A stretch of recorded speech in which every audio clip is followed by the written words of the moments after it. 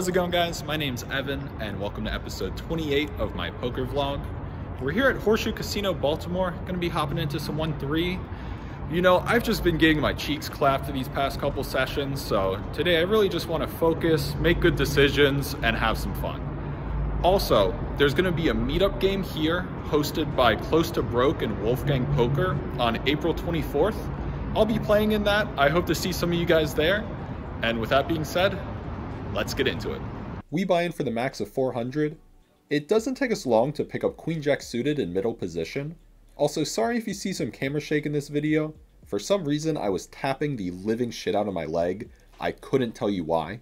Anyways, we make it 15 to go over a $6 under the gun straddle. The player to my left makes the call, and the under the gun straddler calls as well. So we go to a flop three ways that comes Ace Jack 3 all diamonds. The under the gun player checks, I check, and the player to the left of me checks as well. The turn comes a 10 of spades, and when the under the gun player checks, I decide to bet $15 here, looking to charge any hands containing one diamond. We end up getting called by both players here, so going to the river I'm looking to shut down, but then the river comes another jack. The under the gun player checks, and I'm looking to squeak out just a little more value, so I put out a small bet of $30. And now the player to my left goes deep into the tank. He thinks over his decision for over a minute and eventually decides to make the call. The under the gun player folds, we show our hand, and we're good. The player to my left ended up having Ace 4 offsuit. Here we look down at pocket sixes in the small blind. There's a bunch of limpers before it gets to me. I tried to make it 15, but I accidentally made it 16 since I was the small blind. And apparently $16 was a reasonable price because we end up getting 5 callers. So we go to a flop 6 ways that comes King 10 deuce with 2 hearts. Before it even gets to me, there's an all in and a call. So obviously we have an easy fold here, but if we flopped the set, we could have won a huge pot. So definitely something to keep in mind going forward tonight. A couple hands later, we get slightly downgraded to pocket 5s. I'm under the gun here and make it 15 to go. And again, we get a bunch of callers. We go to a flop 5 ways out of position that comes Queen 4 deuce with 2 spades. I check it, middle position bets 30. The button raises it to 75. And then the small blind goes all in over top of that for about 250. When it folds back to me, again, I just can't make the call here, so I decide to fold. And they ended up getting it all in 3 ways. 2 flush draws versus top pair. So here's a pretty interesting hand that went down. The player to my right is a good player that's been raising a lot. I'm in middle position and look down at pocket 10s. After a couple limps, the player to my right makes it 18 to go. I really wish I 3-bet this because of how active this player has been. But in the moment, I believe I decided to call because this was a pretty big raise for this game. The player to my left calls, and the small blind calls as well. So we go to a flop 4 ways that comes 9-7-7 with 2 hearts. It checks to the player to my right. He continues for $25. I think there is some merit to raising here, but in the moment, I decided to call. And interestingly enough, both players behind called as well. So going to the turn, I'm very confused on where I am in this hand. The turn comes to 4 of clubs, putting 2 flush draws on the board now. It checks to the initial raiser again, and this time, he decides to bet $60. With 2 players behind me still to act, I am very confused on what to do in this spot. In the moment, I was thinking one of these guys has to have a 7, right? And if not, maybe the initial raiser has pocket jacks and just has us crushed. I don't really have a read on the other 2 players behind still to act. But in reality, I think they would have raised if they had a 7 on the flop. After thinking it through a little longer, I just have no idea where I'm at, and I decide to fold. The player behind me folds, and the last player to act does make the call. So they ended up going heads up to a river of another 4. The initial raiser bet pretty big to about 240, and the other player went deep into the tank. After a minute or 2 of thinking, the other player decided to make the call. The initial raiser ended up having Jack 9 of diamonds for top 2 pair, and the player that called him ended up having queen 9 of clubs for a top 2 pair with a queen kicker that also turned a flush draw. Looking back, I'm just not happy with how I played this hand. There was a ton of draws on the turn, and this all could have been avoided if I just 3-bet pre-flop. So made a mistake here, but definitely took a note of this hand. We go on and lose a few small pots and run a little cold before we get upgraded to a very good looking hand, pocket kings. There's a limp and a raise to 15 from the active player to my right. As mentioned in the pocket 10s hand, we want to 3-bet this player more, and this is a good hand to do that. So I make it 50. I think there's merit to just making it 40 or 45, but it folds all the way back to him, and he thinks about it for a sec before folding.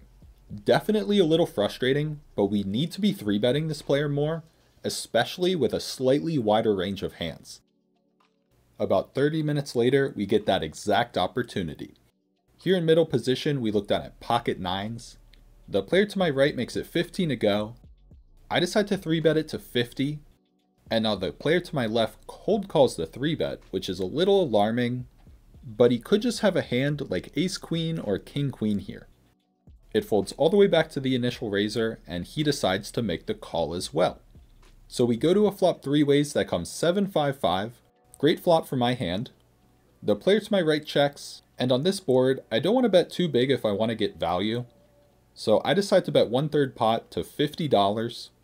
The player to my left folds, and the player to the right folds as well. I like how I played this hand, and it was much needed as this brought my stack back to even. Only a couple hands later, we get upgraded to aces. I'm under the gun +1 and make it 15 to go and only get a call from middle position. So we see a flop heads up that comes king-king-5 with 2 hearts. I decide to check it to him, not because I'm worried about him having a king, but because this specific board favors my range more, and I think it's better to just go for 2 streets of value. After I check it, he decides to check it back. The turn comes a pretty interesting card. It comes another king. Now in the moment, I decided to bet $10, but looking back, I really should be checking this because again, this card favors my range more. And as expected, he decides to fold. Let me know what you guys think about this hand. And on the river, should I have checked as well, or should I have gone for a small bet on the river? Only 5 minutes later, we pick up pocket 6s on the button. There's a few limps before it gets to me. I decide to make it 15 to go, and we get a call from the small blind and the early position limper. Now before we see this flop, I'm going to need some help here. If you can smash that like button on the count of 3 so we can flop quad 6s just like episode 9, that would be huge. Alright, here we go. 1, 2, 3. Some of you actually did it because the flop comes 7-6 deuce with 2 diamonds. Even better, the early position limper decides to lead out for $25. Now when it gets to me, the early position limper only has about $50 behind after his bet, and I don't want to just call, have the small blind drill some BS straight on me, or have a turn card slow down the action. So I decide to raise it right away to $75. The small blind thinks about it for a sec and eventually folds, and when it gets back to the early position player, he decides to make the call. The turn comes to jack of spades, and I accidentally didn't raise it enough because the early position player still has $6 behind. On this turn card, he goes all in for his remaining $6, and when it gets to me, we have a very difficult decision here. I am totally kidding. Obviously, we made the call. The river comes the 9 of clubs. I show my hand, and we're good. The early position player ended up having ace-7 offsuit, so I'm happy with my raise on the flop, so when that jack came on the turn, it didn't slow down the action, and we drag a pretty good pot here towards the end of the night. So the last hand of note, we're in the cutoff and look down at pocket jacks.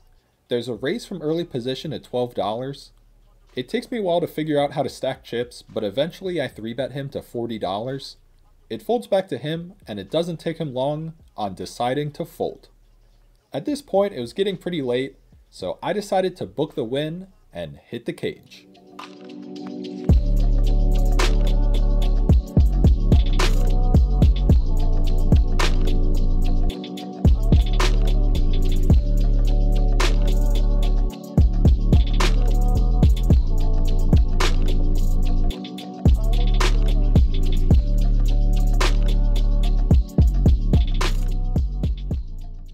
So we were in for 400, out for 516 for a profit of 116 over about 4 hours of play, bringing our 28 episode total to a profit of 574. Honestly, not a big win, still made mistakes, but it's nice to end the losing streak and give us some momentum going into this meetup game Sunday. I hope to see some of you guys there at that meetup game, but on top of that, I also got invited back to the 3-5 Vloggers game at Maryland Live.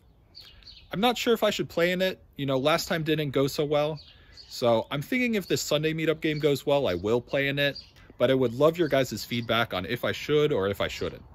But on top of that, make sure you check out my Twitter and Instagram at ESP Poker, and I'll see you in the next one.